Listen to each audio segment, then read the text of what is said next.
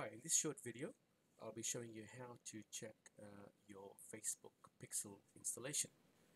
Now, most of the time, you'll use this sort of a tool.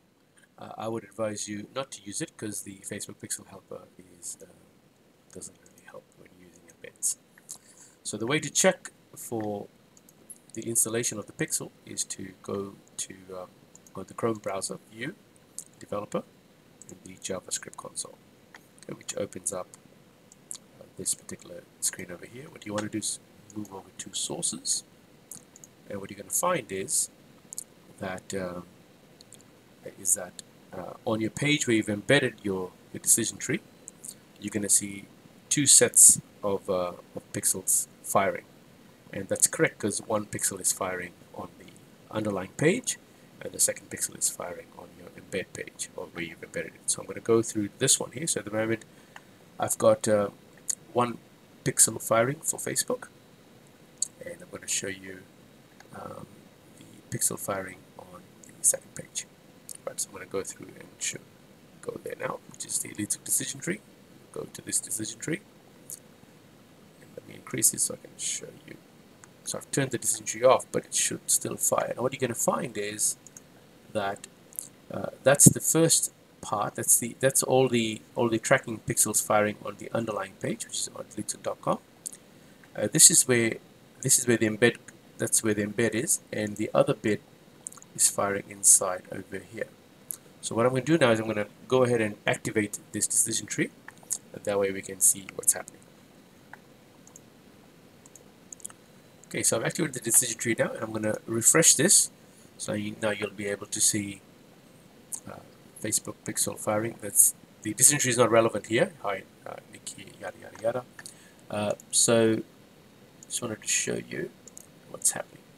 All right. So first you're going to have the Facebook Pixel firing on this page, which I'm going to go over here. That's the Facebook Pixel firing right over there. You can see the Pixel ID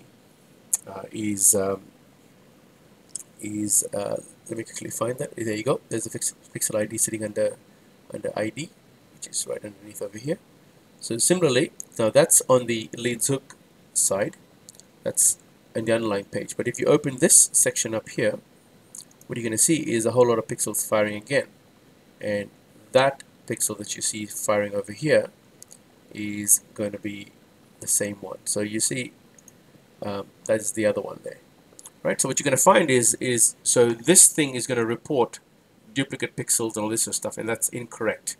It's not two pixels. One is firing on the underlying page, which is the embed, and then the initial one is firing over here. So use the JavaScript console, which is View Developer JavaScript console, to locate your pixel firing, and that is the correct way to do it. The incorrect way to do it is to use the pixel helper, because it doesn't really help. It starts reporting that you're having duplicate pixels, and that's not true at all. And the way to confirm that is to go over here and see how many pixels do you see firing inside Facebook, and I can see there's only one. And over here I can also see only one. Right? So if you have a look, the pixel number, the ID is 886, and it's this one here is also this one here is good too, because I've got two containers firing inside this, so that's why you're going to see two here. But in your case, you should only see one, and that's how you confirm that, ensuring that the pixel ID that you see on the top section here for Facebook, which is over here, should match with the one at the bottom here. Right, I hope that kind of gives you a good idea as to how to check for your pixels firing. Thank you, and bye for now.